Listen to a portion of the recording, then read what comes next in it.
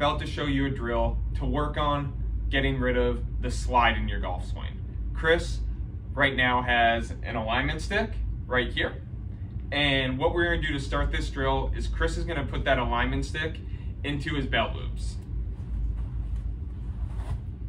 And I'll first have Chris, as he gets into his setup here with his 7-iron, is I want him to first show you what the slide actually is when we do this. So people tend to move their body way off the golf ball, and then it forces them to have to slide way back into the golf ball in the downswing. Again, Chris will also show you from the down the line view, just so you can see what that would be like as well. But again, he's sliding there, and then it's really tough to then rotate back through the golf ball.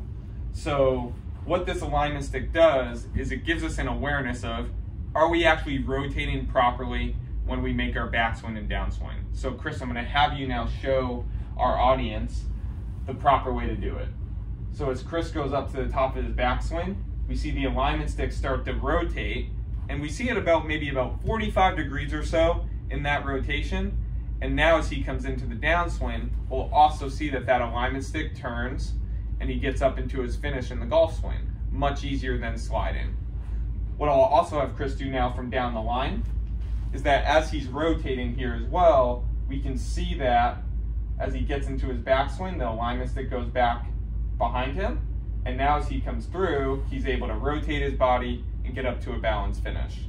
Again, this is a great drill. We really encourage you to try at home. You can hit golf balls with it. You can not hit golf balls with it. Again, it's gonna bring a lot of awareness that's very simple for you to try. We hope you enjoy this, and we look forward to seeing you again soon. Have a great day.